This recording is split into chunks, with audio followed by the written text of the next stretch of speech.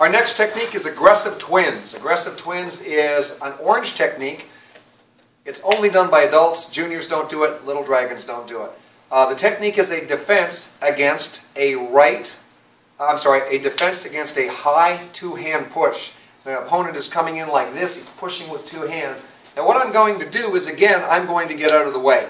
When I did Checking the Storm, I got to the 45-degree angle by stepping with my right foot. And now on this technique, I'm going to get to the 45-degree angle by doing a rear twist. So I'm standing here, the push comes in, and I'm going to twist back to the 45. My left hand is going to come up, and it's going to check on the outside of the other person's left arm so that they can't turn towards me or track. They can't track towards me. And then I'm going to unwind with a hammering inward block. I'm going to side kick the knee, that's going to drop him to the ground, and I'm going to throw a roundhouse kick to the head, and then I'm going to cross over and cover up. So again, high two-hand push comes in, and my left hand goes in front, my right hand goes back, and I unwind with a hammering inward block. Side kick to the knee, roundhouse kick to the head, and I'm up.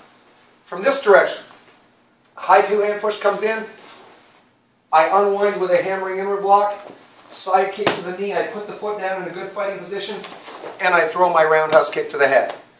Again, from this angle, rear twist, unwind, hammering inward block, side kick to the knee, roundhouse kick to the head. From this angle, high two-hand push comes in, I pick up the outside of the arm, unwind with a hammering inward block, side kick to the knee, roundhouse kick to the head, and I'm out. Again, rear twist, unwind, hammering inward block, side kick, roundhouse kick. Full speed from each direction.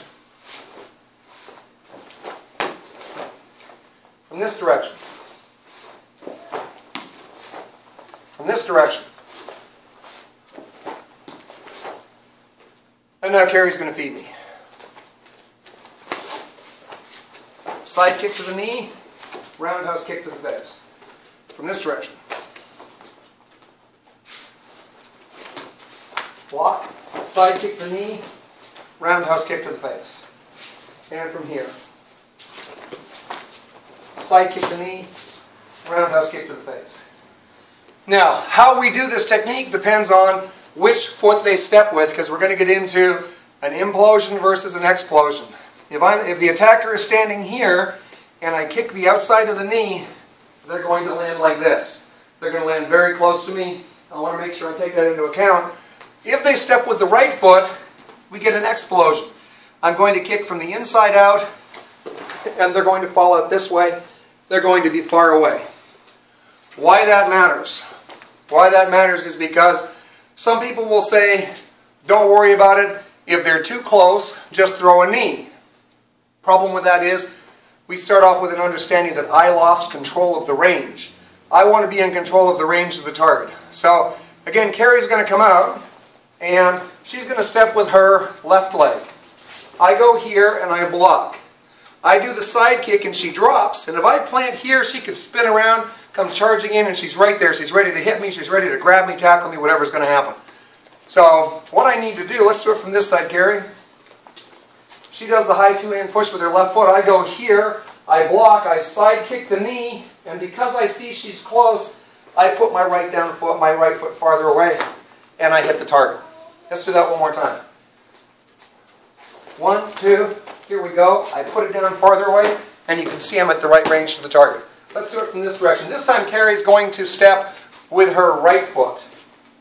I go here, and I block, and I side kick. She falls out that way. I might even have to step in, boom, and hit it. Or alternatively, she's going to fall. She's going to take just a moment to get back up, and I'll be ready for her. One more time. Do it again. Feed the right foot. 1, block, side kick. She's coming back up, and I kick the face. So I have to think about that. I have to think about where I put my foot down, because remember, where we put the base foot determines how far we are from the target. So if I do the technique and I go here, and I kick, and I realize they step with their left and they're going to be close, I'm going to put my foot down over here. I'm going to do a roundhouse kick and hit them in the head.